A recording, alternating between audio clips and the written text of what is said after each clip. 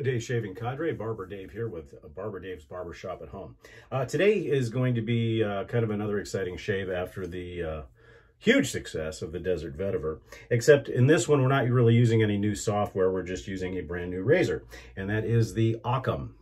And we'll go into that in more detail in a second. And this is going to be going head-to-head with the Vector. So we'll go into some details with that as well. So it might be a little bit of a long video. As far as the soap today, we're going to use one that I don't use very often that was gifted to me by somebody a few years ago. And it's Maggard's London Barbershop. And this is actually made by Maria Arman for them. For the aftershave, we'll be using Aqua Velva Ice Blue, and then for the EDT, we'll be using Canoe. Now, and the brush will be the Sorrentino Barzini with the cashmere knot, and then, of course, some top. Now, let's talk real quick about barbershop scents. Now, granted, I may be a little bit biased. As a master barber, you kind of get to know these things, and having hung around barbershops as a kid. There are a lot of good barbershop scents out there, but many of them miss the mark. Many of them. Because when you think of a barbershop, you should be thinking of one thing as the primary note. And that's that, barbicide. Barbicide is traditionally what you smell, or Barbasol, which was an old shaving cream that was for the hot lather. So the smells that you should be thinking about are the notes for a true barbershop scent. In an American barbershop would be barbicide, Barbasol, the smell of a steaming towel, the smell of a hot lather machine, because it does have a fragrance to it. And then, of course, powder. But where most, in my opinion, where most barbershop scents miss the mark is they use a baby powder scent, and then the dry down is just powder. The powder that's used in barbershops, at least in the United States, is 99.9% this stuff right here, Orgeris. And this has a flavor to it. Now, you throw in what most barbers use as an aftershave to seal up the, to seal the shave, your neck shave, is Clubman or Parasso. So you want to have a sharp scent and not that hugely powdery dry down, especially baby powder. I'm not going to mention any names of soap manufacturers that have missed the mark. I'm not going to make any statements on who has really got it right, but walk into a barbershop, an old-time barbershop, and take a big whiff. And you'll find that a lot of these barbershop scents that we see on the market, which are hugely popular, really don't get it. Because a London barbershop is going to be a little bit different. An Italian barbershop is going to be different. An American barbershop. The one that hits the American marks the best are ones that you know very, very well. It's just that the powder is what kind of ruins a lot of them. Now, London barbershop does a pretty good job. So that's a good thing. Okay, let's talk about the Occam and the Vector. These are the ones that are going head-to-head over the next 2 days. Much different. Totally different. The Occam is very well balanced. It's very futuristic. I did get it in the black DLC. And actually, the way it's suggested to hold the razor is different, so we'll try that. The Vector is just perfection. It's weighty. It's nice. It's balanced perfectly. It's balanced like a sword. It's just perfect. The head is small. So there's been a lot of claims that the Occam and the Hiram are better than the Vector. And then the flip side of it says, no, not even close. So we're going to find out from my opinion. The one thing I noticed right out of the gate is the head on the Occam is huge. Now, this is very reminiscent because I guess I should preface this by saying I don't think, in my opinion, that you will ever get as close a shave, as a longevity of a shave than you will with a straight razor. Now, there is a price to pay for that. One, more concentration, more time, and the more chance for injury. Now, can these injure you? Sure, but not like a straight razor can. So during the week, if you got to go to work real quick, doing a straight shave fast can be done, but it's not advisable. You want to enjoy that shave. So the next step down would be the single edge razors. Now, we're not mentioning the old style single edge razors like the Gems and the Stars and stuff like that. Those are on a level by themselves. These are the newfangled feather style single edge razors. Now, the first one that I had was the Asylum RX. And I thought I had died and gone to heaven. A beast, a monster, heavyweight. It just mowed through everything. It was beautiful. Then I saw this. And I kind of like the minimalistic, spacey features. And it's such a thin head that you can just race around your face like it's nothing. And this became the king.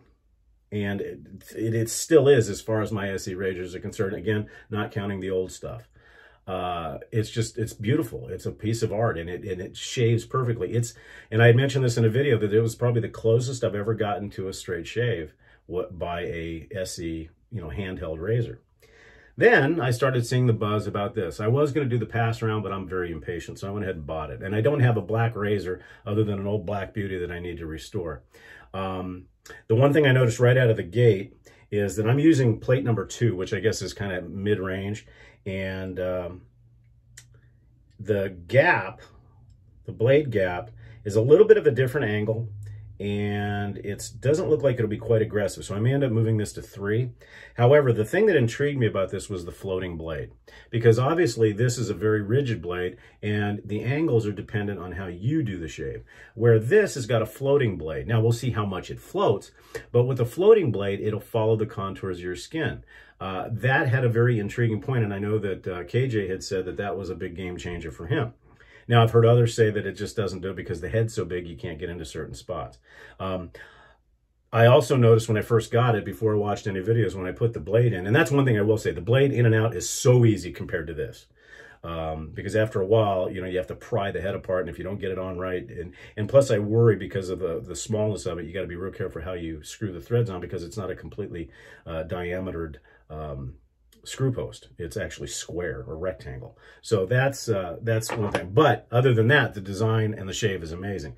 So moving on to the Occam, I call it the Lord Commander now because it looks, like something you'd see at Castle Black. But it also looks like, I can't remember who it was. I think it was Mountain Man or somebody said, where'd you get the cheese grater? And you're right. It looks like a cheese grater. And could you use it as a cheese grater? Sure. Slice, cracker, you're done. But I'm using the Feather Pro Guard blade, and I'll tell you why. For my skin, it's the best. I've used all of them, the Pros, the Supers, the Kais. The Supers are way too aggressive for me. The Pros are okay, but I don't want to feel too much of the blade. And the Pro Guards are perfect. I use these in the shop every day. I use them, to me, they've got the best feeling shave overall. So, but the one thing I noticed with these, and I know it was mentioned on the Occam site, that you put the blade in and all of a sudden you shake it and it's like ting ting ting, and it's like, and I hate that. It's like finding a rattle in a car. So I did see that what you do is you bend the blade a little bit before you snap it in, and it did shake. Now you can't hear it. So that's kind of the onus behind this. So we'll see how good this works. The brush has been soaking, and it is a cashmere knot, and this soap has always really been good to me. It lathers easy. It's got a very nice lather. The smell is still, you smell the barbicide, you smell the alcohol, you smell the barber scents, but it's still very powdery. And that, like I said, working and being in a barbershop every day, you get accustomed to a certain smell. And this one, although closer than some, is not dead on. The closest one that I've seen, I'm not going to tell you because it wouldn't be fair to the other manufacturers, but I think you all know who it is. So like I said, this lathers very, very well, and pretty good on the proof.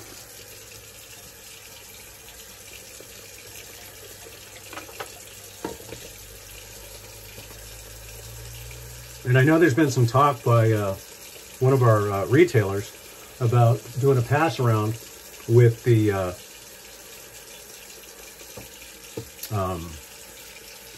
cashmere knot. If you have not, to me, the cashmere knot is by far the best synthetic knot for face feel. It is just, it's tremendous. It's softer. It's not a real scritchy at all, but it is just wonderful on the face.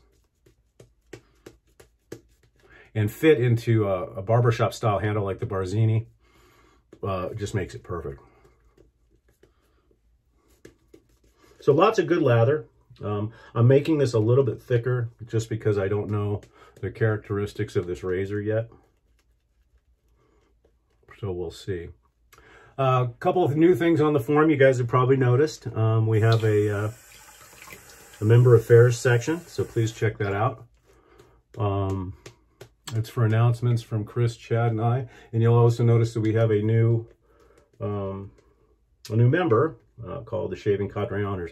Basically, we had been posting a lot of our stuff individually, which is fine because we still talk to each other before we make any posts. But we wanted to have something more consistent, especially for the newer members, that they can see. Those posts will be non-reply, simply because they're announcements. So check that out. And so we'll be consolidating some things just to make things easier on the site for you guys. And then also, there's been talk of the shaving shirt.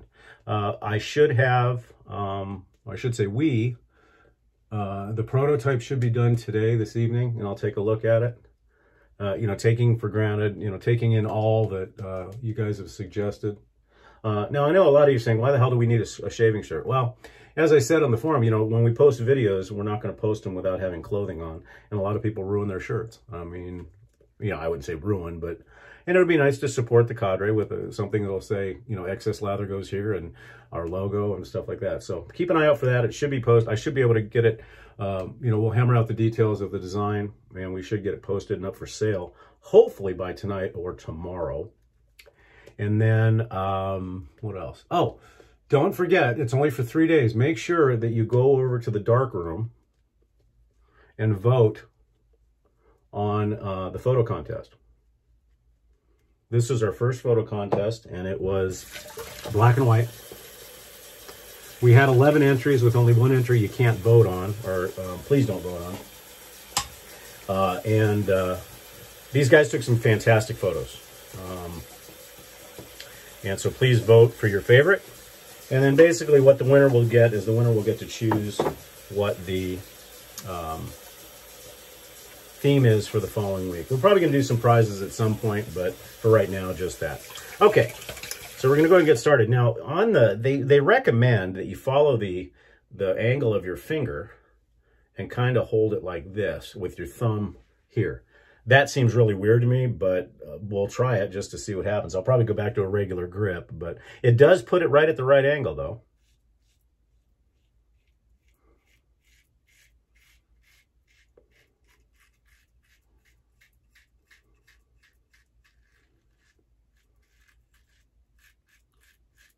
Well, very smooth.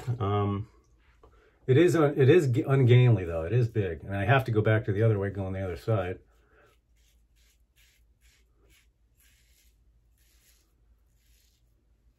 This is a big razor. In fact, to me, it seems bigger than the Asylum, especially in the head. Oh, and I should say that this feather blade that I have in here is the first time. It does clear lather very well, and it rinses very clean. I will say that compared to the Vector, but here's the kicker. I mean, this seems awfully big to get under here.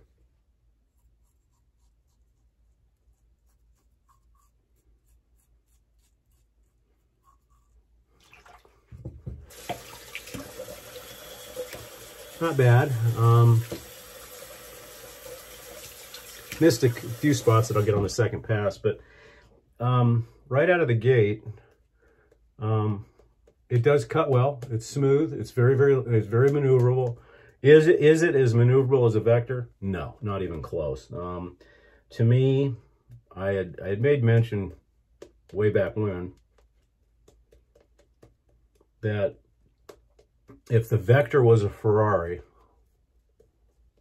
or a Formula One car, I should say, the Asylum was a 57 Chevy fire-breathing monster supercar, or hot rod. I would put this in the realm of, oh, I don't know. It's big, it's ungainly. But I will say it also, you are right at the perfect angle, almost immediately holding this.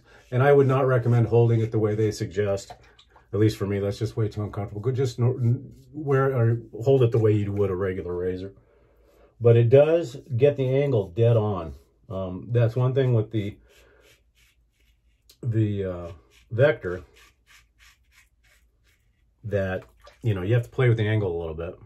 This one, you just, boom, put it on your face. So this is much more like a gem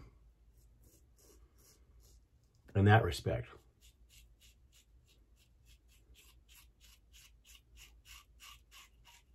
And of course, I've got a little bit of bias because once you get used to the Vector,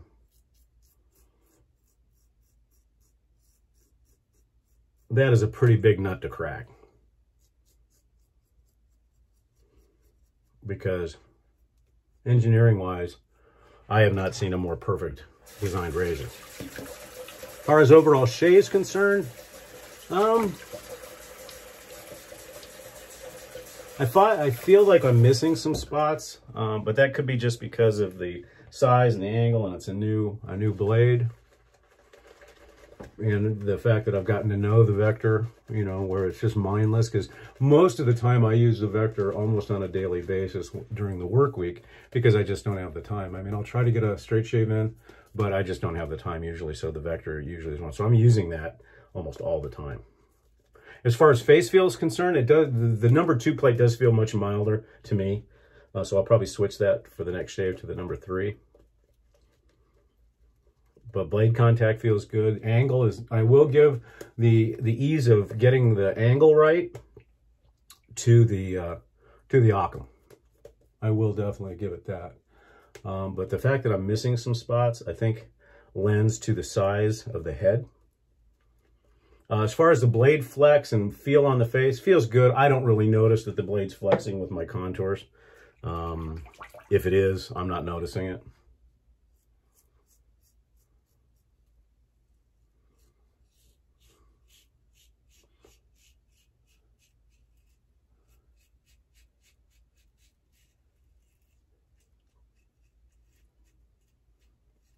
Like I said, I think that's just a matter of getting used to it. But definitely, I won't hold it the way they suggest. It's much easier just to hold it like a regular razor.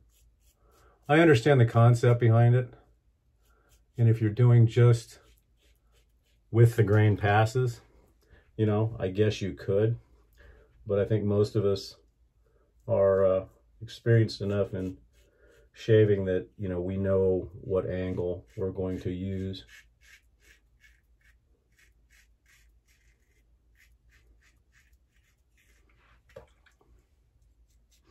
I will give points for it being able to rinse easy. One little dip in the water and it's done.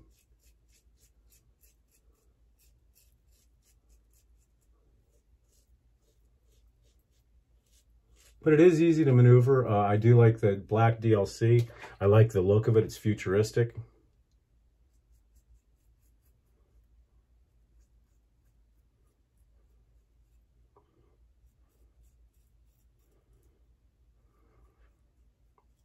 And as I said, it's comfortable, but if I was to say, oh, I can feel the blade flexing, no.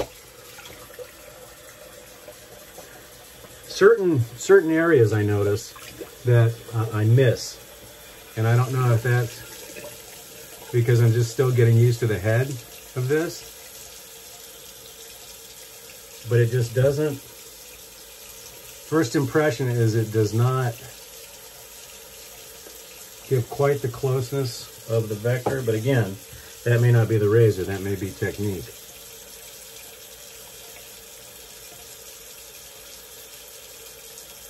But I find certain angles, especially in my chin area, which I never miss, I find myself missing. Neck is still, you know, typical. They're close. I mean, the shave is close.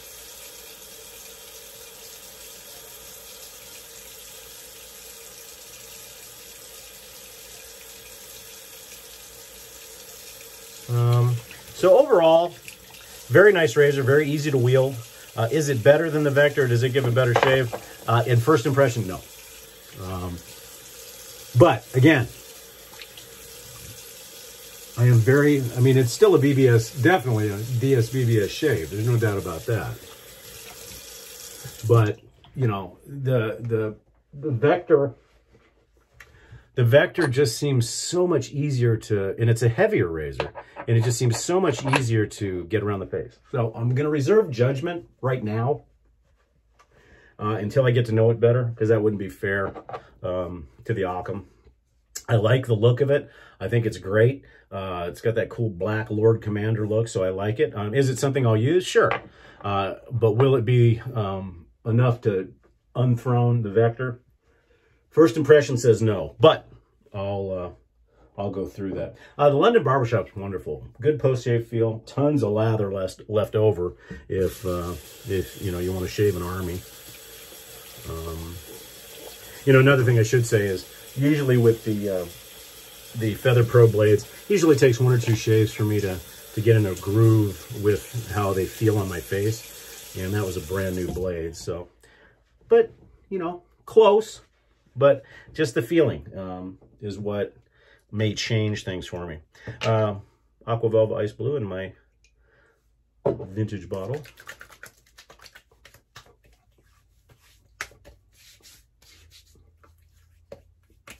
We're going to be 107 today, I think.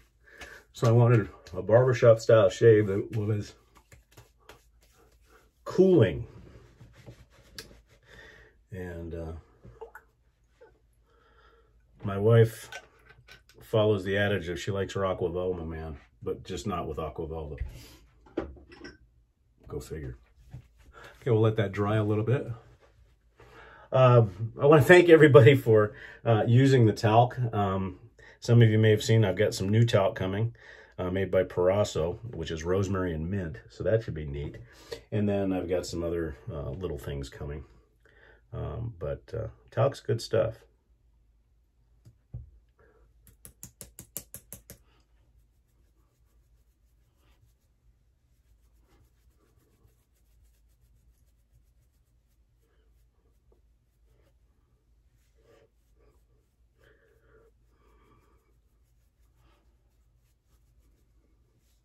Oh, why not? A little bit more.